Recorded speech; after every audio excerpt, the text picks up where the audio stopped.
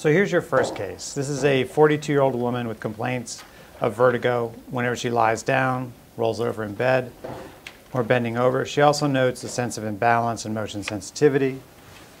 Her symptoms started 6 weeks ago without illness or trauma.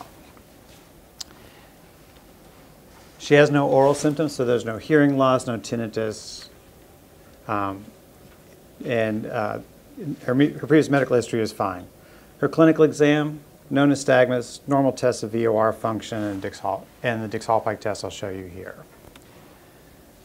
So here is her left Dix-Hallpike.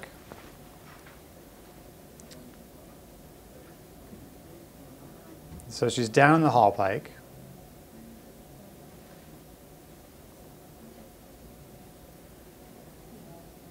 And she's vertiginous.